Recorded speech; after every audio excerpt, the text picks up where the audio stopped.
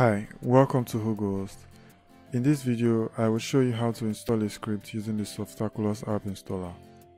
Softaculous is a great addition to cPanel for all our shared hosting account users. It allows users to install the great open source software in just a few clicks. In this example, we will install WordPress, which is a popular blogging application. You can, however, choose from several scripts to install using Softaculous. To get started, first you log into your client account or access your cPanel. Then navigate to the hosting account you wish to install the script on.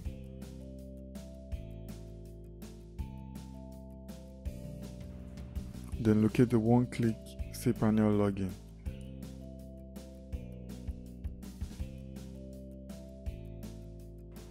You don't necessarily need to log into your client area to access your cPanel.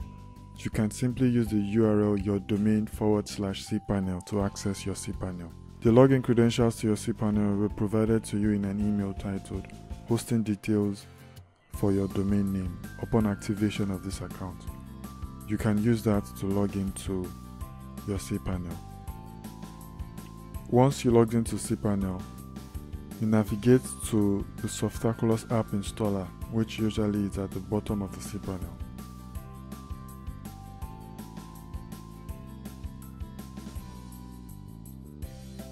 Click the Softaculous app installer.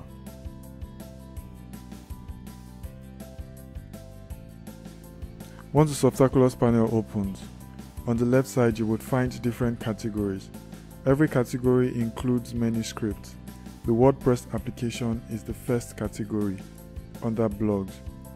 To see all applications in a category, click the little gray arrow which is next to the category. The category will expand, displaying the available apps. To install WordPress, click the name of the application. Once you have clicked WordPress, it opens up the detail page. Next, you click Install. By default, WordPress installs in a subdirectory, which is the in directory. If you desire to install WordPress in your root directory, you get rid of the subdirectory and choose the domain you want to install WordPress on. Where you have more than one domain, select the domain you want WordPress installed on. Then give it a name as well as a description. We strongly advise you change the admin username and admin password to something more secure. But because this is for demonstration purpose, I would leave it as is. Next, click Install. Give it a few moments and WordPress will be installed on your domain.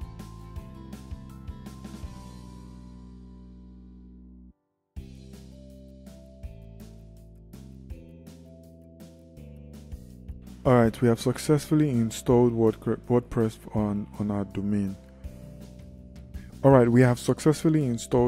on our domain. To access your WordPress, you can either click this link, which will lead you to the front end of your WordPress, or to log into your WordPress dashboard, click the administrative URL. This is my fresh installation of WordPress, and my dashboard is also loaded up for me to customize as I please. Thank you for watching this video.